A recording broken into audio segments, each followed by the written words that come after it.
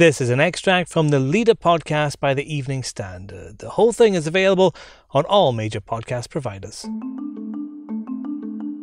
The Duchess of Sussex's High Court legal battle against the publishers of the Mail on Sunday has been delayed until autumn next year, but on secret grounds.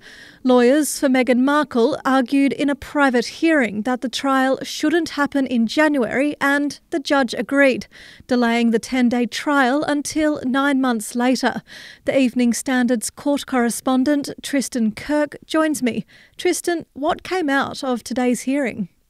Yes, well, this is what's a long-running legal battle between the Duchess of Sussex, Meghan Markle, and the publishers of the Mail on Sunday and the Mail Online, Associated Newspapers Limited. The Duchess is suing the newspaper group over a breach of privacy claim and misuse of her personal information over extracts of a letter that were published, which she sent to her estranged father, Thomas Markle. Today's hearing was for her to try and get the trial of this case, which had been set down in January, delayed until later on next year. And that was something that the judge agreed to today. So instead of the case going to trial at the High Court in January, it's actually been put back until the autumn, probably October, November time. So why does Meghan want a delay?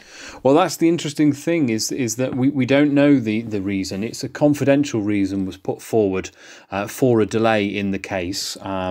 It was heard behind closed doors without any of the media representatives being in on the hearing. And so she put forward some reason that convinced the judge that the case should be delayed by 9 or 10 months, which is a significant thing for the High Court to do. And it was presumably a reason put forward that if it had been made public and heard in open court, would have constituted a further breach of her confidentiality. So that was the reason why it was in exceptional circumstances held behind closed doors. So really, we don't know the reason why it's been put back. And what happens now?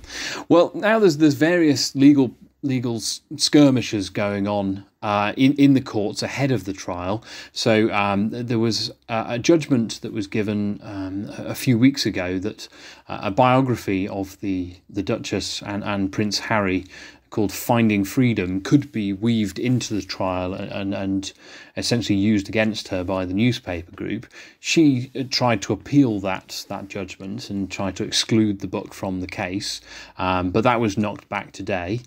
This afternoon there'll be a case management conference where they'll oversee some of the costs of this titanic legal battle, and then there is also a summary judgment application due to be made by the Duchess in January next year.